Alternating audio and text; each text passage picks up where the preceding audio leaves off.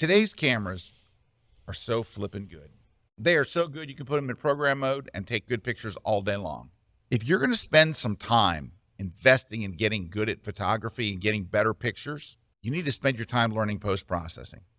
You need to get good at Photoshop and at Lightroom and using plugins, because that's the thing that's going to make the biggest difference. I mean, think about it.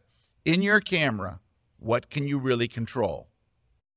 How bright or dark the photo is, whether the background's in focus or out of focus, whether you froze the motion or you show motion. That's it.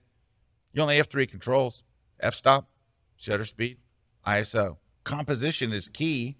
The image to be not have a bunch of problems, but outside of that, the rest is post. You need to get really, really good at the post-processing side of it.